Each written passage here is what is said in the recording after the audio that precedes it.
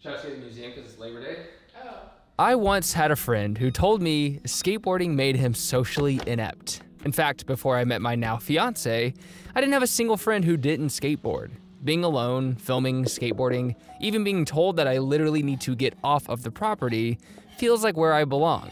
It's where I feel like me. In every other aspect of life, I feel burdened. I got a comment the other day saying, try being a productive member of society. And it made me sad, not because I want to be a more productive member of society, but because people see being a productive member of society as a good thing. It is, if that's what fulfills you, but all societies, call me the Joker, tries to work like this. Make the most amount of people happy. But unfortunately, systems like this work against those it doesn't benefit.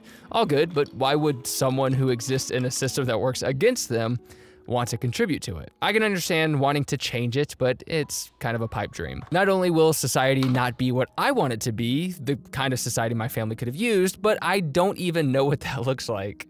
Whatever, skating's fun. With finding whatever success on YouTube I've found, I've made lots of friends outside of skateboarding, and man, it's hard to feel a sense of belonging in any other world. Obviously, it's all in my head, I even know that, but it doesn't help in the moments of the insecurity. It's weird when I go to an event and people who don't even skate come up to me and say, I love your filmmaking style, or I love the motivational bits. Like, I've had multiple people tell me they skip the skating altogether, and that's proof enough alone that I can offer versions of entertainment other than skateboarding, even though that's my favorite piece of entertainment to consume personally. If there's something you want to do, a career you want to pursue, approach it unapologetically, embarrass yourself. I mean, who actually cares? You're gonna be one dead-ass human soon, and you won't even sweat the small stuff when you exist for eternity in a state of unconsciousness for the next million years anyways. Obviously easier said than done, but you're good enough to be whatever you want.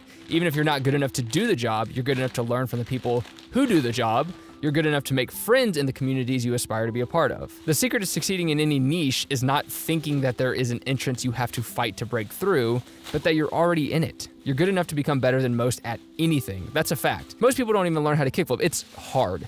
But if you do, you're better than most skaters. I never feel like I belong, but at least I consciously know that that's stupid. Not only do I belong, but I know how to get technically good at things. And if you're technically better at the craft that you aspire to do for a living, then move forward with the fury of an army, because now it's all up to the relationships you build. And the more relationships you build, the more auditions you do, the more sessions you have. This is where luck comes in, and it's okay to fight for that luck, because a lot of very successful people have had a lot more luck than you ever have had or probably will ever have, so it's only fair for you to add up the opportunities for luck to occur. Although my brain says, I don't belong here when I'm anywhere but a skate park or a skate spot, I know my brain is just an insecure, self-destructive idiot. I became a pro skateboarder, yay, but I want to do more things, and it's not selfish or silly, it just is. I will do the things that excite me, and so will you. And even if we don't succeed the way we think we will, we won't be the people who don't try.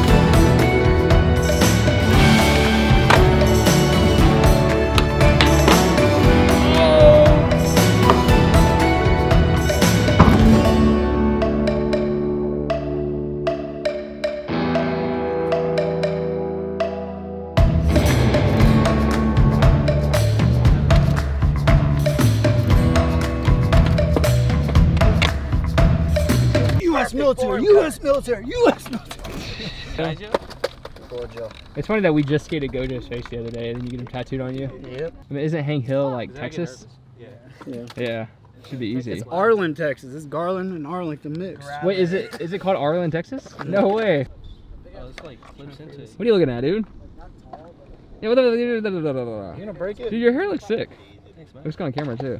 Talking to me or Kendall? You. Fuck yeah, thank you, man. By the way, this is a sound booth, voice panel place that I built in 4 days for potential, trying other things in my life that I'm excited to. And I'm already sweating vigorously, so I need to figure out a solution for this melting thing. But anyways, this is why the voiceover probably sounded a little crisper than usual. I'm stoked, and I'm excited to try new things, and I hope you are too. Okay, take care, progress daily, and keep killing it.